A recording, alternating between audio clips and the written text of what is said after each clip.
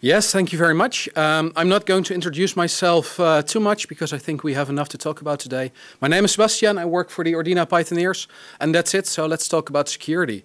I have two disclaimers to make for this talk, and they are important. So first of all, if you've seen one of my previous talks, they were highly technical. And when I'm doing a technical talk, I try to stick to the facts, to what you could say the objective truth, if you believe in such a thing. Well, not today. Today I'm here to talk about security.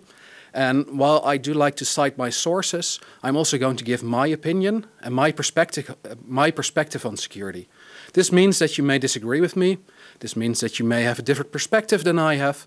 And that's fine. And I think that's good. So if you do have a different opinion, if you do have a different perspective, I invite you to come talk to me after this talk. We can have a nice conversation and maybe I can learn something today. So that's the first disclaimer. And the second one is that I am not a security specialist. I do like security. I do love security. I do try to advocate for security. I do try to champion security. But at the heart, at my heart, I'm a developer. I'm a Python developer who just is very interested in security. So that's the second disclaimer, so you don't have to believe anything I say today. Don't trust me, check your own sources, but I hope to inspire you to do that. Well, I think those are enough disclaimers for one talk, so let's jump into it. The main question that I want to answer today, and it might seem a little bit ridiculous, is why are developers so important for security? Well, this may seem like a very obvious question with a very obvious answer. Aren't developers the one developing most of the projects that we work on? Aren't developers the one writing most of the code that we write? So if developers write insecure code, how are those projects going to be secure? That seems fairly obvious, right? Well, not everyone seems to agree. If you listen to a lot of security specialists, they will actually tell you that no, developers are not that important for security. They don't mean that developers should not be important for security, but what they actually mean is that they think that most developers don't care enough about security. So they don't actually do enough security, so that's why they're typically not that important for the security of most applications and projects and large systems. In fact, I was reading a security article a couple of months ago, and it had this very interesting quote. You know how it goes. Mention security to your typical developer and you're likely to be met with an eye roll, or at best, or puzzlement at worst. Generally, the whole security thing is seen as someone else's problem. I mean, that's a quote. If you have that in your article, people are going to remember your article. Now, this isn't even something taken out of context because the header just above this quote says, developers don't love security yet. So the security specialist here is really trying to make a point. Well, and my first reaction as a developer was, well, I do care about security. I do think that security is important. And most of the developers that I talk to also say that they find security important. So why does this security specialist, and he's not the only one, if you go to security conferences, if you listen to talks and panels, there are many security specialists who make similar comments. Why do they think this? Why do they think that developers don't really care about security? Is it because they don't really care? I'm not so sure. Or is it because of the way developers behave? And this goes back to a new paradigm in security. It's been here for about 5 to 10 years. It's the shift left paradigm. They use a caricature of the past. They say that, well, we used to do security very late in the process, which has a lot of issues because you don't consider security in your design, you don't code securely from the start. So let's shift all that to the right. In fact, we shouldn't shift to the right, to the left. In fact, we shouldn't shift to the left, we should start at the left. We should consider security throughout the entire software development lifecycle, and that includes developers. But what they see is that developers don't behave as if they care about security. So why don't they? Why don't developers behave as if they care about security? I think to answer this question, we actually need to take a step back. If you continue past the quote in the article, he will tell you, well, it's because developers only focus on features. They only focus on experimenting with new innovations. They only care about delivering the project on time. They don't really prioritize security at the code level. I think that's true, But I don't think that developers are to blame for that. I think to answer this question, we need to take a step back and think about what are developers paid to do. Well, if you think about it, your employer doesn't pay you to have fun. You might have fun. Hopefully you're having fun. Hopefully you like your job. But they're not paying you for that. They're paying you to deliver business value. They really want you to deliver something for the company. Or they want to make sure that the service they provide is better. If they're a non-profit company or a governmental company, they want you to deliver on your projects. In fact, those projects get started not because they want to have a project with great security, but because they have a problem to solve. So the focus around the project is typically on delivering the features, on delivering the project, on developing that new AI model or delivering that new machine learning model that they can use to do something. And in fact, if you want to change this, you don't start with the developers. You need to include them. But what you actually need to change is the culture. Because everyone around the developers, most of them also care about the features and the project. If you talk to product owner, project manager, regular manager, they're mostly concerned with the purpose of the project for the business. So everyone focuses on that. So in fact, what we can do is we can look to another area, the area of industrial safety, and there they have a very good understanding of what needs to change in an organization. What they are promoting, for the most part, is a safety culture. And what they mean by that is, sure, you can implement barriers in your industrial processes. You can analyze the parts of your airplane so it doesn't crash down. You can follow all the regulations. You can make sure that you follow all the guidelines for your permit. You can have inspectors. But what's really important for your company is that you develop a safety culture where everyone wants things to be safe. That you're proactive, that you're not just following the rules, checking off all the boxes in your checklist, but that you really invested in getting that safety culture going. And this is really important. If you don't do this in industry, it might mean a company-ending disaster. So about 10 years ago, we had a big accident here in the Netherlands. It was Chemiepak, which was a company handling chemicals.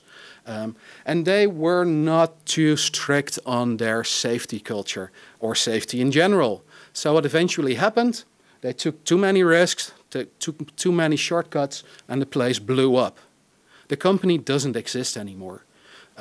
In fact, the entire environment there is still contaminated. They're cleaning it up even this day. So this company doesn't exist because they didn't have a proper safety culture. Now, in security, we also have a similar thing. It's called a security culture. And this is not by accident. Obviously, the fields of safety and security have a lot in common. And one thing is that if you truly want to promote security, you need to have a good culture in place. That developers can get to work on security, that product owners understand that it's important, that managers understand that it's important. And not only in name, but it actually takes effort to do this right. But unfortunately for us, even if you have a major accident in security in IT, it typically doesn't lead to accompanying ending a disaster. So if you take LastPass here, which is a password manager, they had a security vulnerability, a string of data breaches into the core of their core domain. What they tell you is, give us your passwords, we keep them safe, you have the master key password, and you can use your passwords everywhere.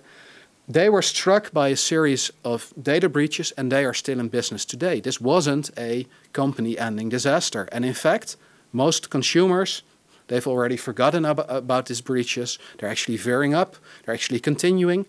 Now, I cannot look inside of LastPass. I don't know what the primary cause was, if it was a bad safety security culture. But what you can tell is even if you have a breach within the core of your business, your company will probably turn out fine. And this is why regulatory bodies are stepping in. They're introducing big fines for data breaches to provide companies with that incentive to spend time on security. Now, this is all very important, but what can developers do about it? So why are the developers so important for security? Well, the only way that we can really make room for security in our projects is if we argue for it. So in software development, we have a lot of non-functional requirements, And if you're a developer, especially a developer with experience, maybe some seniority, you think that a lot of those non-functional requirements are very important. You argue for maintainability, you argue for writing tests, you argue for loose coupling, you want your software to be changeable, maintainable in the future, so that your company can react to market changes rapidly. So we, as developers, typically argue a lot for those kind of things in our projects. And in fact, if you believe Uncle Bob, as he's called, in his books he writes that this didn't used to be the case in the past, but we've seen a long development, and now nearly all developers write unit tests, integration tests, they care about their code quality, so we really argue for this. Now if you go back to security, most developers say they care about security, that they think it's important, but they don't invest a lot of time in it. They don't argue as strongly about it. They hope that there are security specialists within the organization that gives them guidelines for how to write secure software, but they don't come up with those guidelines themselves. They don't do the research, and they don't argue as strongly for it. So if we want to change the culture, and we as developers cannot do it on our own, but at the very least we can start arguing for security. But if you think about it, that's kind of difficult. Because I, as a developer, when I started, was coding for well, almost a decade, I hadn't learned that much about security. And it almost sounds as if you have to be a security expert if you want to improve that culture. So how are you going to do that? Now, so you either have to spend 10 years becoming an expert, but then you're no longer a development specialist. We are, most of us here, I think, developers or AI developers, machine learning engineers.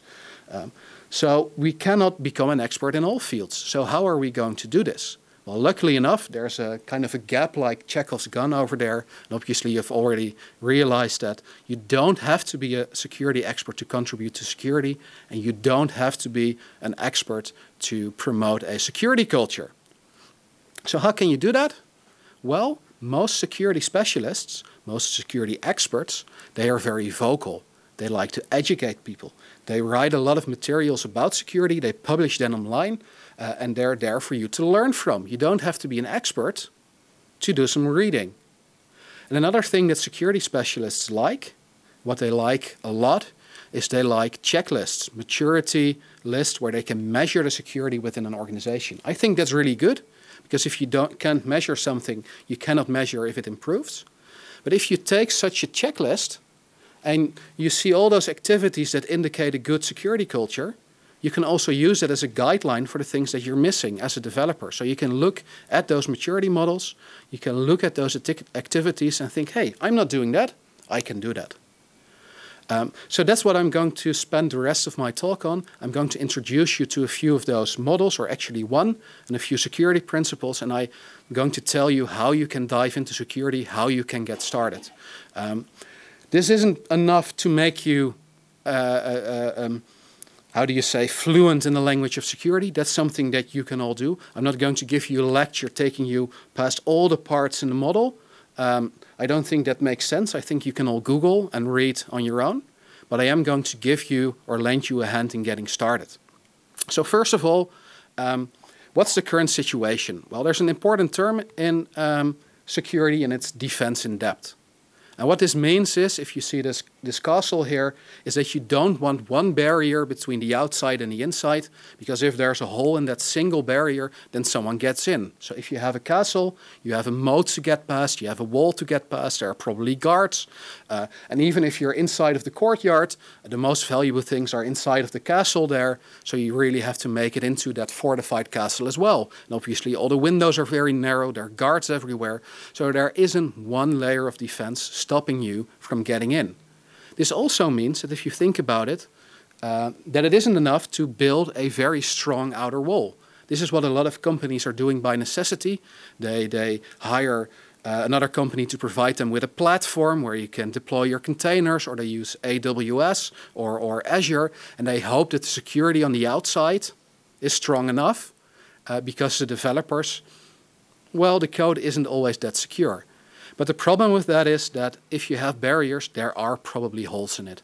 Now, this is another thing lent from industrial safety. This is the Swiss cheese model, was first introduced by James Reason in the 90s. And basically what he says is that if you have a disaster or an accident or a breach in our case, then from the cause to the breach, there are typically multiple barriers that stop the breach. But typically there are also holes in those layers. That's why it's the Swiss cheese model. If those holes line up, then you end up with a disaster.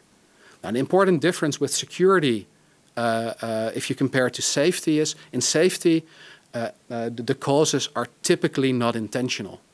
In security, you have someone who's out there trying to find those holes, trying to make them match up to get past your barriers.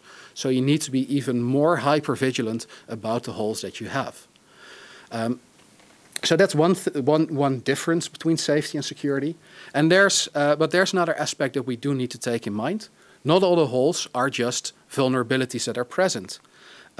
That's what you could call latent conditions, things that were already there and then someone discovers it, or a government is hogging some zero-day vulnerability that no one knows about. So it's there and someone can use it to get past your firewall or whatever. But you also have active failures. And this in security is also really important. If you're coding someone, assume that your users are going to mess up. That someone is getting their two-factor authentication dialog and that they simply press yes while they're not even logging in. That's why these days you have to type in a number. That's to prevent you from just typing yes if a hacker is trying to log in and just hoping that someone will press yes. So we also have active failures. It's something that you need to take into account. Well, anyway, this is the Swiss cheese model. I really like this book by James Reason. It's about industrial safety, but there's a lot in here about safety culture and organizations. So if you do want to check that out, if you do want to read more about it, check out this book. But how can you do this in security? How can you prevent holes in your projects? It's actually not that difficult. I think there are three main pillars that we as developers should put some time into. The first is learn secure design principles. A lot of developers, they think about architecture patterns, they think about things like design patterns for their code, they think about writing clean code, writing tests, but also take some time to learn about secure design principles in your code. A lot of them are obvious, you probably already know a lot, but do take some time to dive into it further. The second is adopt mature security practices. Take a maturity model, dive into it, see what you're already doing, what you're lacking, and try to adapt a few new ones. And the third is know how to mitigate common vulnerabilities. You've all heard of SQL injection, I hope. You're probably all using techniques to avoid it, parameterization, maybe an ORM framework that does it for you. But there are many more vulnerabilities. Learn about them, and not just by name, but dive into them and learn how to mitigate them. So the secure design principles, there are a lot. That's what the cards indicate. This is just a random selection. I'm not going to go into most of them because you can learn about them on your own, but I just wanted to show you there are a lot of secure design principles. Know them, use them, and practice with them. If you don't practice with them, you're probably not going to think about it when you're actually coding. There's one that I want to focus on in particular. It's the know unless one, or deny by default. And why? Because I've reviewed a couple of projects, and in most projects, this is the one that I see going wrong.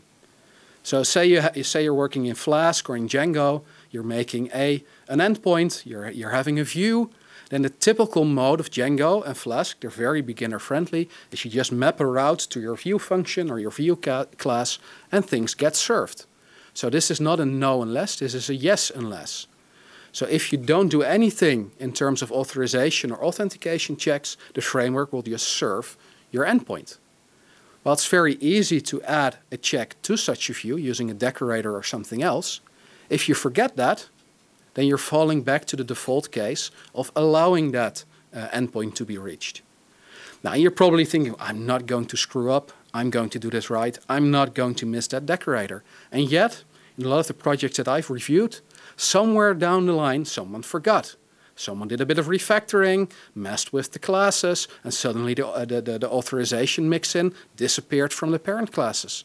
The decorator was forgotten, or they implement a very difficult endpoint, grabbing all kinds of documents from different locations, zipping them and serving them. They were so focused on the business logic that they forgot about adding the decorator. And suddenly there was an endpoint just opened for the public that shouldn't have been. So think about it. You can solve it maybe with middleware that first checks if there's a check, and if not, just deny everything. But think about it. Deny by default, and only if you explicitly allow someone, then you should allow it. The second thing that I want to teach you today are mature security practices. But how do you know what they are? Well, luckily, here we have standards. Here we have models that can help us. The problem with that is that a lot of these models are very abstract. They're very high level. They're meant for organizations. They're meant for consultants. They're meant for specialists. And they discuss it with CTOs or other C-level managers to implement organization-wide policies. And for us developers, it doesn't actually tell us what we should do. And maybe at the top is ISO 27001. Which is very high level and abstract. You can get certification in that. But I, as a developer, I don't really know what to do with it. Luckily, there's an organization called OWASP, the Open Worldwide Application Security Program, and they have a number of maturity models that are much more suited for developers.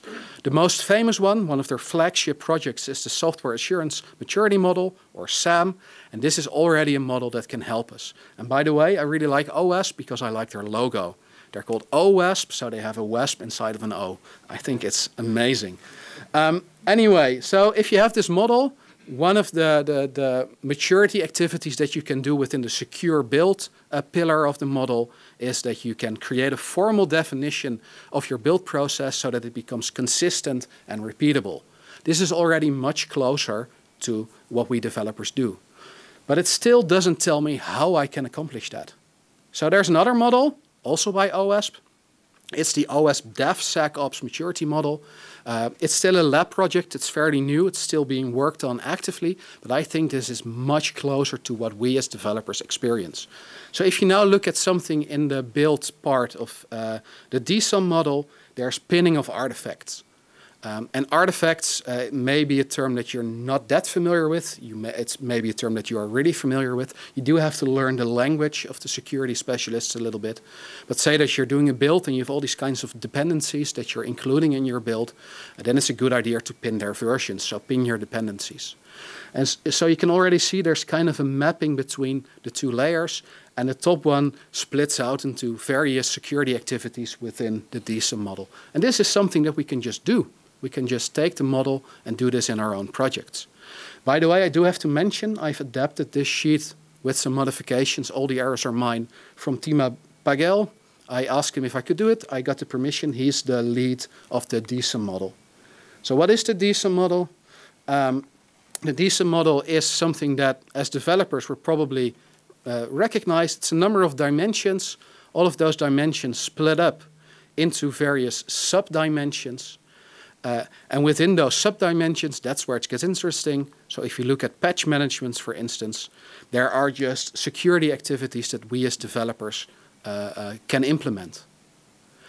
So what I would like to urge upon you is to check out this maturity model, dive into the security activities that it has, and just see what are we doing, what can we improve, and one piece of advice, do look into what all these terms mean. Because security specialists sometimes use terms that are very similar to how developers use them, but the domains don't map one-to-one. So you really have to map the language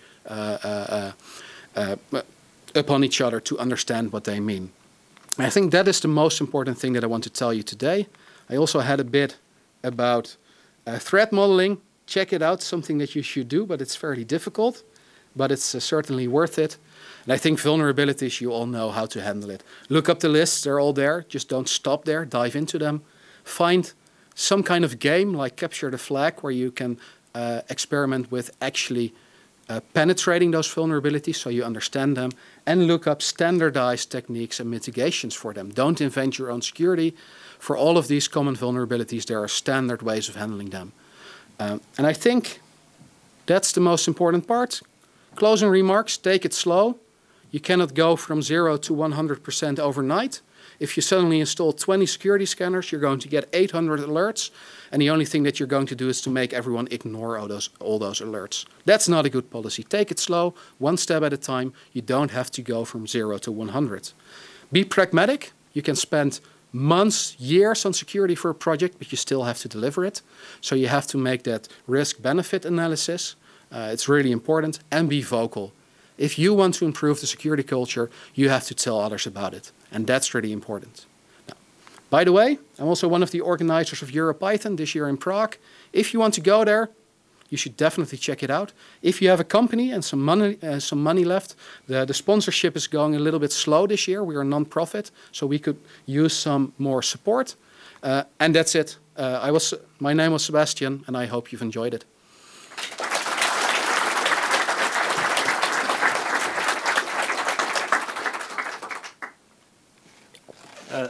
Thanks, Sebastiaan. Are there questions from the room? Going once? Well, I have a question. I liked your discussion about the principles, and you said, well, your favorite was no unless. You had some good examples. Do you have like a second best principle and maybe an example? Do I have a second best principle and maybe an example? I think there are actually two. I'm kind of debating with myself. I think a lot of people misunderstand the term that you should reduce your attack surface. So if you, that's a very important term in security, reduce your attack surface. And it really means that you should make sure that there's nothing unnecessary in your applications that could be vulnerable. So if you're building a Docker container, if you're making an image to run Docker containers from, make sure that that image only includes what you need to run the application in production. If you use a full distro, which is probably overkill, there are a lot of tools in there.